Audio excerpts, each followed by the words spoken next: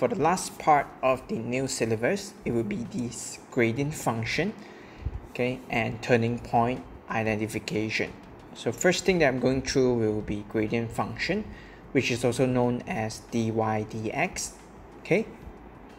So for part 1, to help you to construct a better understanding, first I change everything into something with power of x, and if there's no coefficient or constant in front of the x, I will put a 1 over there. So our equation from x cubed minus 2x squared plus x plus 5 will now be changed into 1x to the power of 3 minus 2x to the power of 2 plus 1x to the power of 1 plus 5x to the power of 0. So part 2, which is the gradient function calculation.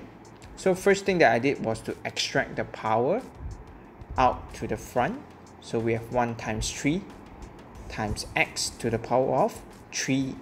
Okay, so you're required to do some changes to the power since you extracted it out. So it becomes 3 minus 1, followed by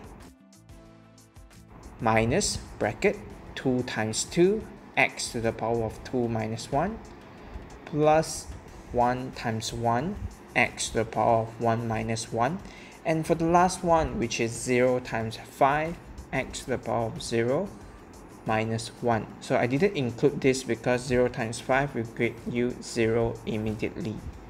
Okay, so our dy dx will now becomes 3x squared minus 4x plus 1.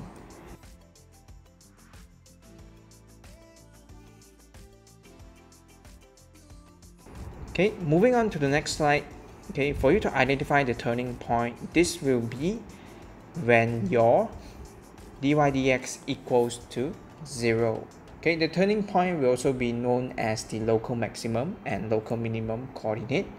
So part 1, so since I set it equals to 0, then I factorize it.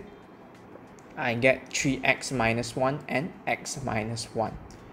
So x value can be 1 over 3 or 1.